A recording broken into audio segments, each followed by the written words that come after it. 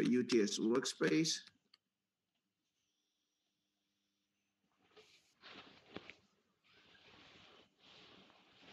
Start it.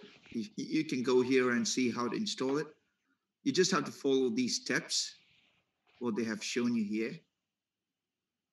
So, so please don't try to access workspace through the web. I mean, you won't be able to access your files. So rather than that, install it, install the workspace in your computers.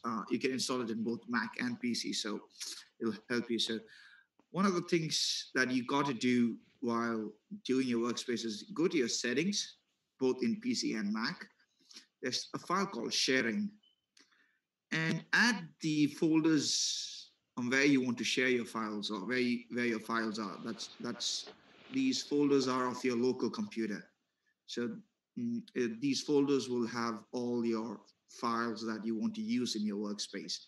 You can even save your files to your local computer using that. So click share, click add, and mm, select which folder you want to save your data in, or select the folder where your data is present. So that'll help you out. So once you do that, you can open LabView. I'll already open that. So in the beginning, it might be a little slow, but once you install it, once it starts running for the first time, it's going to pick up the speed.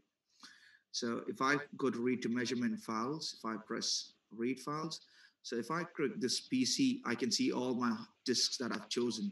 So these are all my folders. So this is my desktop, this is my documents folder, and this is my root folder. So if I press desktop, I can actually see all my desktop folders in Workspace. And you can get all your files from there. Or if that doesn't work, you can go to networks and click on the TC client, and still you can see all your folders. So that's the way of using your workspace. If you have any problem using workspace, just let me know, whether it's Mac or PC. I've tried it in both Mac and PC, and it was working. There wasn't issues at all. So your wavelets and all the toolboxes are already installed in the workspace. So that makes things easier for you. You don't have to download anything extra. So now I'm going to show you how to use in Wavelet in Labview. So similarly like before, um, similarly like before, you got to read from measurement file. So I'll just open a new one. Here we are. Okay, Control T. Same thing again. So read from measurement files. Okay, now I'm going to select my CSV file that I've kept it in my desktop.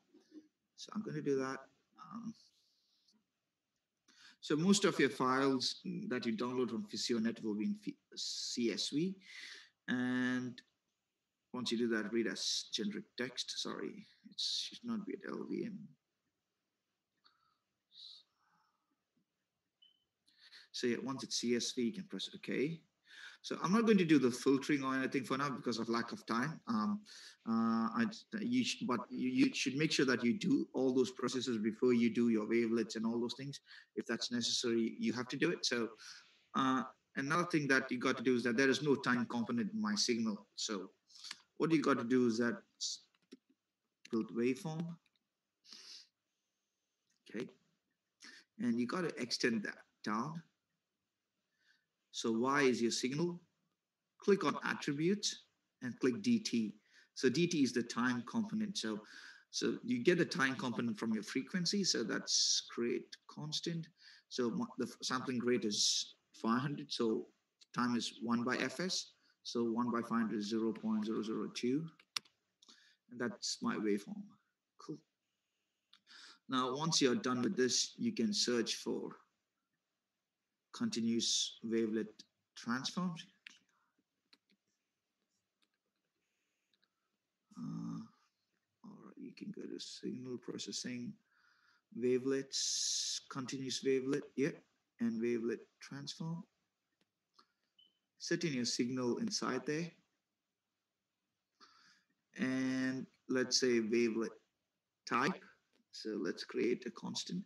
So I'm going to choose bio 1.3. So you got to choose this based on your signal. You got to do a literature review and see what's the best wavelet that fits your signal. That's what you do. Good. So our time steps is 0.02. And you can put your scaling factor there. So I'm going to create a control. Just going to put it as 1 for now.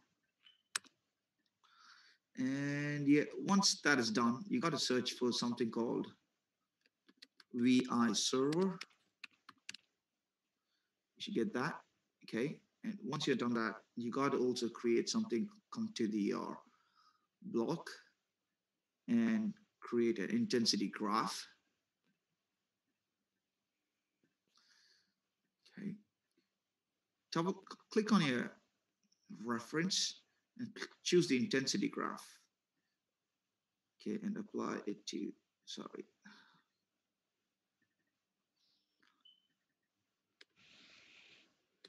And then you got to go to signal processing, wavelet analysis, and you got to go to utilities and configure scaleogram. Choose that. And the input, they'll ask you for CWT coefficients. Connect that. Connect your scale info. And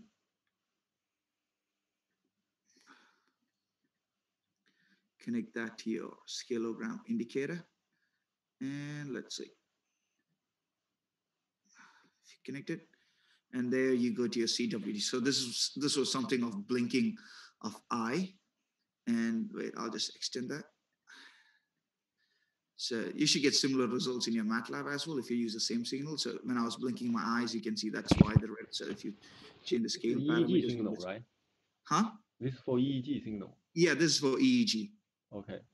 Yeah, so this is when the person was blinking. Yeah, so that's for CWT. Now for DWT, same thing. Again, signal processing. You can go to your wavelet analysis, and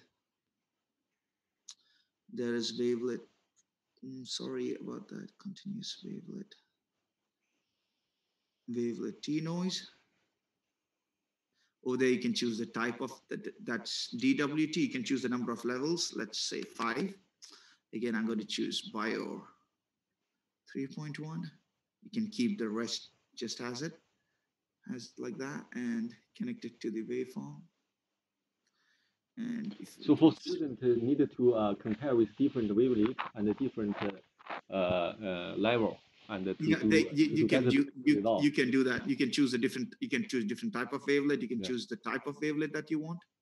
So the good thing for wavelet is lots of options, but at the same time it's quite difficult to the optimal parameters.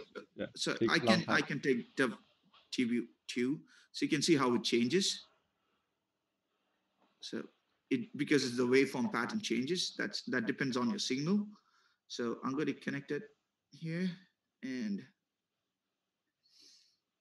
should be able to see the filtered EEG signal. So the denoise signal using wavelets. So the top one is CWT and the top is DWT. Yeah. Any questions? Anyone? Anything that you want to know? Or you could let me know in your break rooms. Yeah. Thanks, Stephen. Yeah. I'll give you the. Okay. So do you want to do something about MATLAB as well? Oh, Jeff, oh, Kari, who want to do the next for the maybe? Yeah, I'll make Kyrie the host. Do you want me to show the MATLAB as well? Or? Yeah, quickly show the MATLAB. Okay.